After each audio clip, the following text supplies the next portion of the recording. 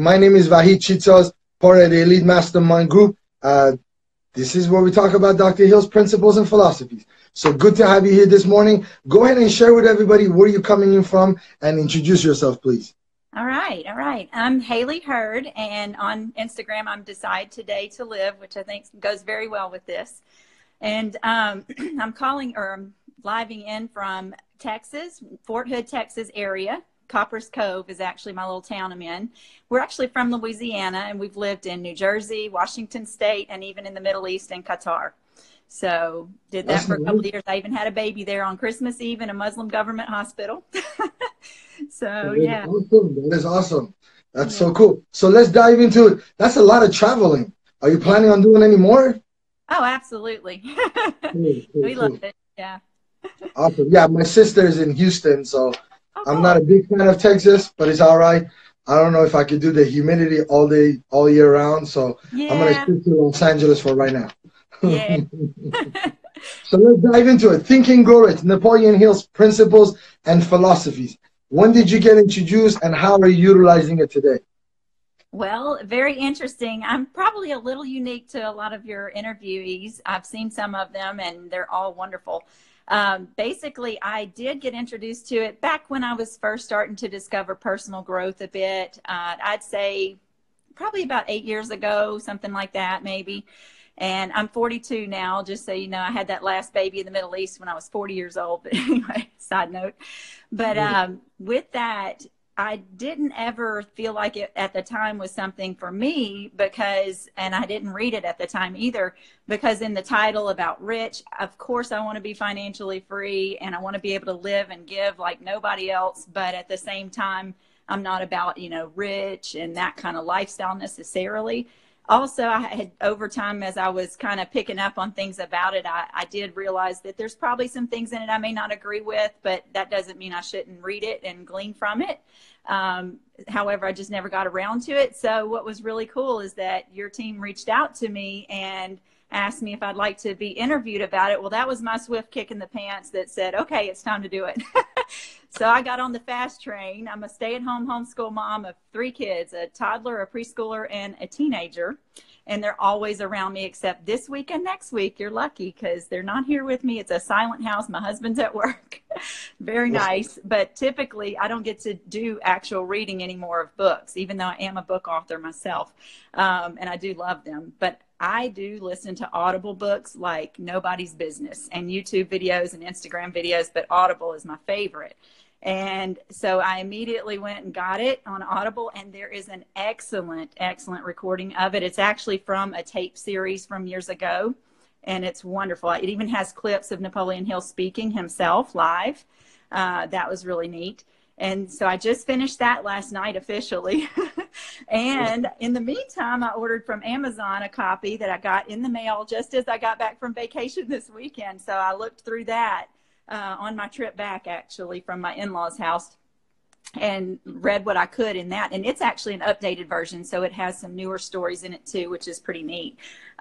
So that's my reading level of it and my exposure. So that's fantastic. So I love that. So let me ask you a question. As a brand new reader that just read it, obviously, the materials are timeless. You've heard of it. A lot of people have utilized the book for their success. But here's my question. When you read it, what were the couple of things that popped out to you immediately where you're like, this is different than other books that I've read? Or what were the things that you're like, wow, I didn't know this guy talked about this almost a century ago, and it's still valid today. So tell us about a couple of those pointers that you picked out. Absolutely. I definitely gleaned a lot from it. Definitely resonated with a whole lot of things, definitely. So a couple of things really briefly, some of the things he's got the step with faith, and that obviously resonates with me as a Christian.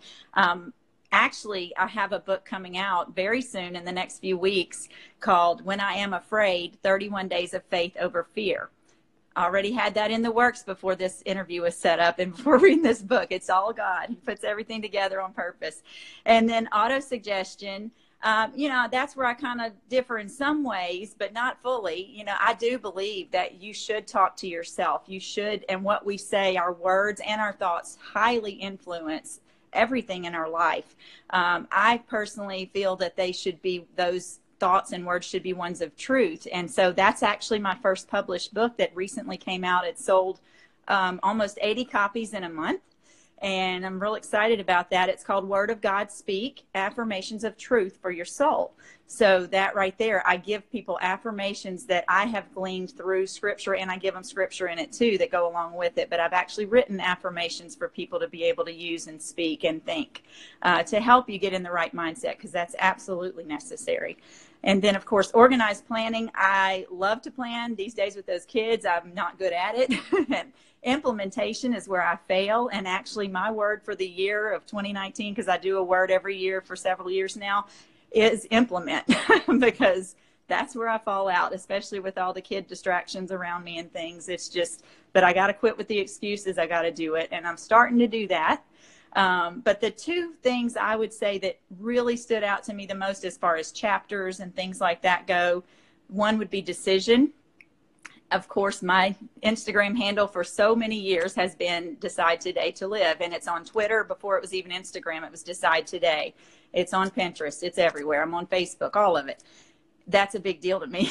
You need to make a decision. Basically, actually, my first blog was, and still is, to not decide is to decide.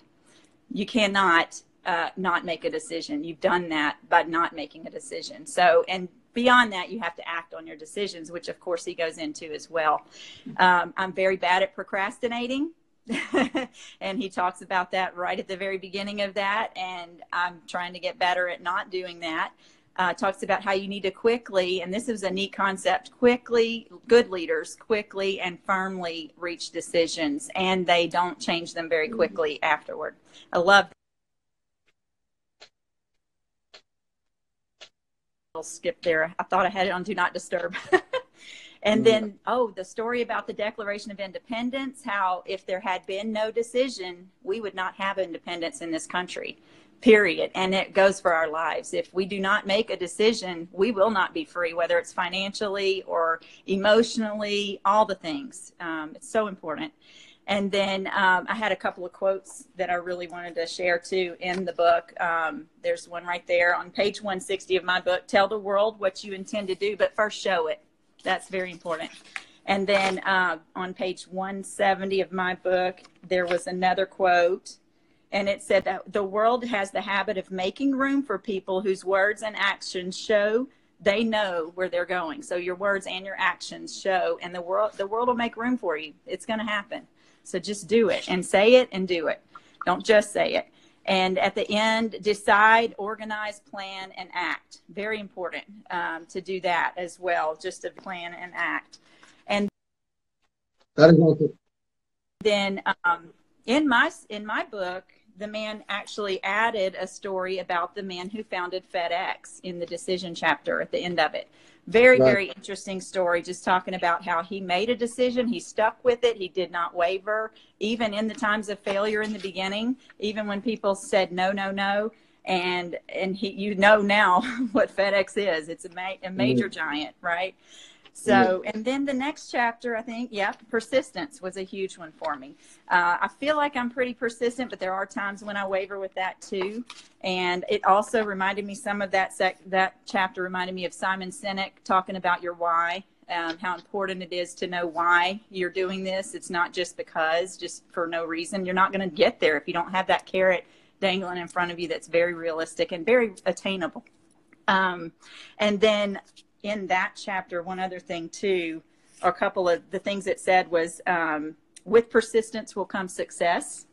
And then there's no substitute for persistence. It can't be supplanted by any other quality. Every failure brings with it the seed of an equivalent advantage. I really liked that. And some people, I like this. We see the few who take the punishment of defeat as an urge to greater effort. I want to be that person who does that. And these, fortunately, never learn to accept life's reverse gear. And that was a really cool way to say that. You know, life can put you in a reverse gear really easily, but I won't accept that. I'm not going to, and I'm just going to keep going forward. A lot of things in that chapter too touched on scarcity versus abundance mindset. In his terms, that was poverty consciousness versus money consciousness. For me lately, that's been a lot of scarcity versus abundance. I've really been digging into that, and I love that. So just a lot of really, really tangible things. And I want to bring up your attention to page 6, if you got that copy. Yes, that's the one I have. Page 6. So it's the last 2 paragraphs. Okay.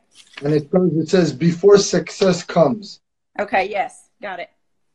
That's, to me, that was for almost 2 years. That's all I focused on, because I think a lot of people, or a lot of individuals that I know about their business and I have interacted with them, that could be the key for many of them to get them to the first $1 million.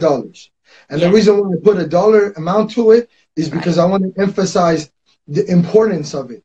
That it says, before success comes to most people, they are sure to meet with much temporary defeat and perhaps some failure. When faced with defeat, the easiest and the most logical thing to do is to quit. That is exactly what the majority of people do. It is. And I've done that a bunch, but I'm not anymore. And you could see that, the quit, it's italicized. You could see that in a, so I pay attention to these little things in the book. Obviously, all the books have them, but that's where it comes that, I think that has to do with persistence. That has to do with implementation. That has to do with decision. That has to do with you having your faith together. That has to do with specialized knowledge. That just summarizes it right there. As long as you don't give up, which is the true definition of failure, as long as you don't give up, things are going to turn out to be okay. That's it. Like, it's just the way it is. Always fail forward. That's another big thing, we all fail. All the biggest leaders have just failed more, and bigger.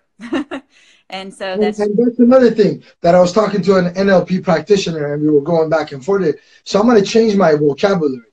When I say failure, because of my background, personal background, a lot of times that individuals, the way I learned it, failure is not equivalent to something good. So I have to always catch myself that, okay, failure to success is a good thing. So I need to come up with another word that I got to change my vocabulary, because a lot of times I associate failure with negative thoughts. Right. Things going down, things going south, things are, shit is happening, is bad. That's what failure is, right? So I got to, that's opportunity. It's an opportunity for exactly. So a lot of us are programmed in the wrong way, and we constantly want to change our results, but we don't get the concept. We're not internalizing the concept that it's not the result, it's the programming. If I change the programming, the results will change automatically. But a lot of people want to change the result. That doesn't necessarily work. You got to change the programming. And this book will help you reprogram. It won't happen overnight. Just because you read it one time doesn't mean it's going to happen. No. A lot of people read a lot of books and nothing happens to them. But I think implementation and knowing where the informations are, where you could go back and kind of, I feel like every chapter will take you a year. That's the way I look at it. Oh, yeah. It's not just let me read it and go through it and just get a lot of good ideas. That's not going to do anything. You read it the first couple of times, but then you're like, okay, I'm going to pick this chapter and I'm going to really implement everything there is to know about it. And then once you do that, you move on to the next one. And to me, it's like, I don't need to go from zero to hero overnight. No. I like this gradual movement to get to the end result, because anything that's worth having comes through time. Yes. I don't think there's an instantaneous gratification that a lot of us are programmed for. Right. Yeah. So let's talk about your kids. Why homeschool? Why homeschool? Well, it was in a way forced on us when we moved to the Middle East, when we moved to Qatar. That's kind of the way things go there. You either get provided a good education budget through your job, which my husband worked for their government as an Olympic strength coach for their men's beach volleyball team, which went to Rio. He went with them, traveled the world with them to compete until they got there. And so it was really cool.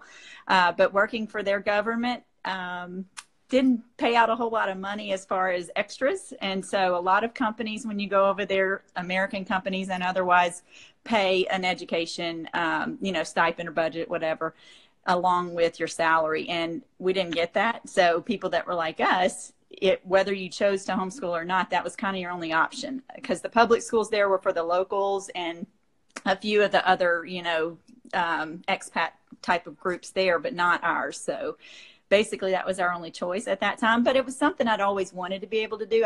I'm an RN, and I've always been the one to bring in double what my husband does and our health care and all the stuff. And so this was our first opportunity for him to take over and do all of that. And he's done a wonderful job with it. And so, but it's still a big step of faith, for me to step out of the work world. I was in the corporate world. I was making six figures. I was traveling, all kinds of things. And I stepped away from all of that to go with this and move over there to a foreign country. And he was there a year before we came. We were there for 2 years. And so altogether he was there for 3. But anyway, that was what got us into homeschool. But like I said, I've always had the heart to do it. I've always studied about it. And even on my blog, I used to review books that were Christian homeschool publishing company books. I reviewed for a whole bunch of different publishers and got tons of free books, awesome books. So I still have those. And now I get to actually use them, especially we waited 9 years after our first child to have our second. I was 38 when we had our second, and then 40 when we had our third. And I was in my late 20s when we had our first. So RN to homeschooling. That would be a good title for the book. I already see the videos blowing up, going viral. I could totally see that. With the catchy line right there. So that's cool. So let me ask you a question. Tell me 2 things that you loved about being a nurse. 2 things I love. Of course, I got into it for the people, to care for people. That's my heart. I don't know if you can pick up on that at all yet about me, but I do. I love people. I resonate with people. I can even read people and relate with them really well, even if it's someone that normally people don't get along with very well. It's just kind of who I am. So I have a big heart for people. That was a big thing. And then I'm, as much as I hated math in school, you have to use a lot of math in nursing, of course. And I actually am very good and intrigued at and by science and math and all the things now. I really just love, and I love sharing that knowledge that I have with others. And as a nurse, you do train other nurses, you teach your patients, you just are constantly teaching. And so it's our motto is see one, do one, teach one.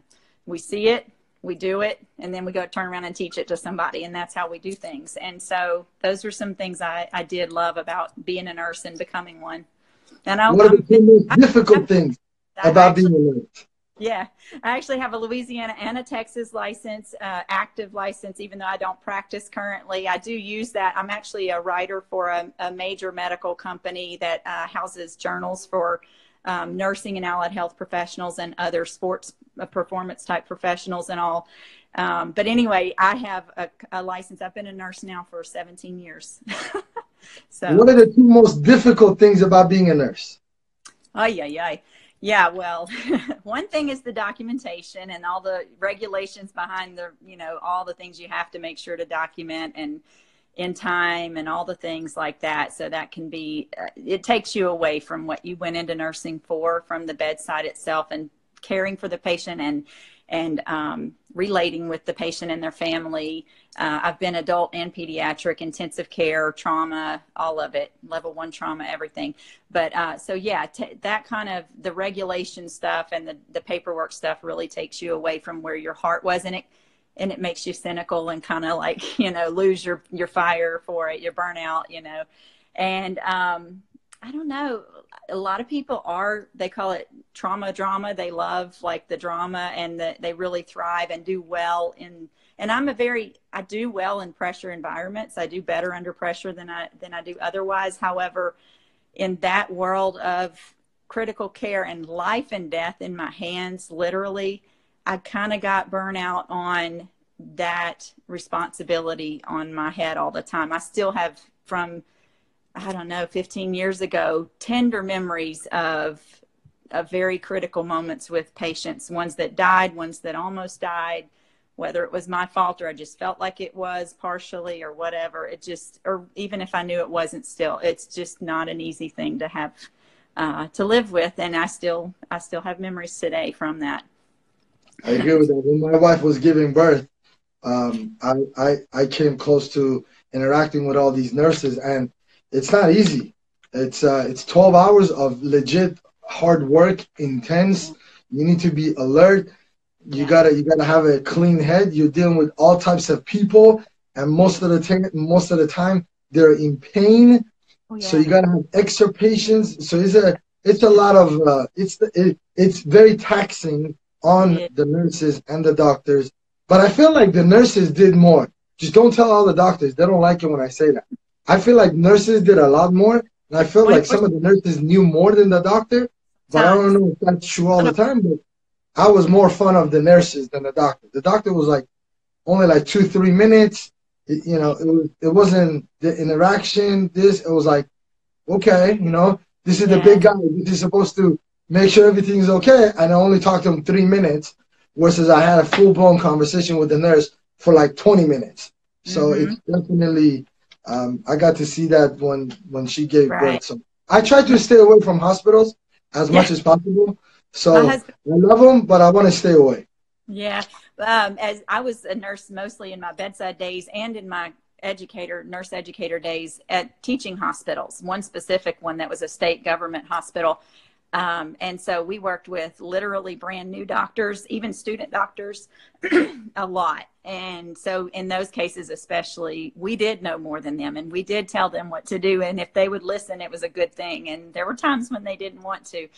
There are a lot of very intelligent and very involved doctors, but then you're right. Nurses are there 24/7. Some doctors are, of course, when they're on call and things like that, but nurses are literally at the bedside all the time and for long shifts. And so we do get very involved with the patients and their families.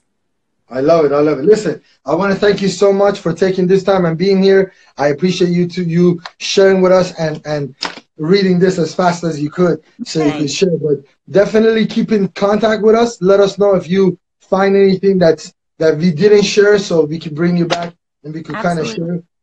Hopefully you will add this to the reading for homeschooling the kids. Yes. I think this will be a new regimen, new book that they need to be doing, not by choice, by force. They need to read this, and that will be a good report for us. And maybe we can get them on a live video to see what they learn from them reading it. At different age, you get different things. So that will be it will be a good experiment to do. Right, and maybe I could even come up with an edit version of it that I do for kids.